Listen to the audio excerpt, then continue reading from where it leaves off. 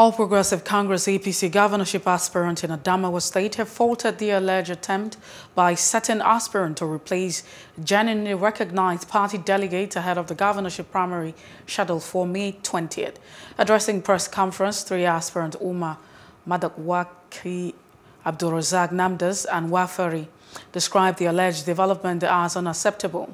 The group explained that consensus candidacy has since been quashed since the party adopted indirect primary election. When these congresses are conducted here in Adamawa, in fact, people have started compiling their own names. Some delegates have been calling us from various local governments, alleging that their names have already been removed as delegates, when the actual exercise have not just even commenced in the first place. So you can see we have a challenge already at heart.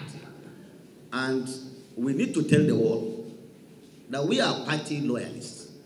We agree to what our party told us, and we agree with our leaders at the state and at the national level. Because this is not an anti-party thing, it's one thing. And all of us here, we have crisscrossed the whole state. We have seen our delegates. We spoke with them. We agreed that they are delegates. So if you go to a local government and you are allowed to talk to delegates or you spoke with delegates, but only on election day, the man is no longer delegate, then that's a problem. Please do subscribe to our YouTube channel and don't forget to hit the notification button so you get notified about fresh news updates.